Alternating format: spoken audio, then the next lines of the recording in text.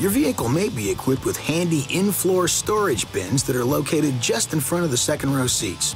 This is a great feature for storing smaller items you'd like to keep out of sight. The storage bins even have removable liners that can be easily removed for cleaning. To open the in-floor storage bin, lift upward on the handle of the latch and open the lid. This video is not intended to take the place of your owner's manual. For complete details and other important safety information, please see your owner's information.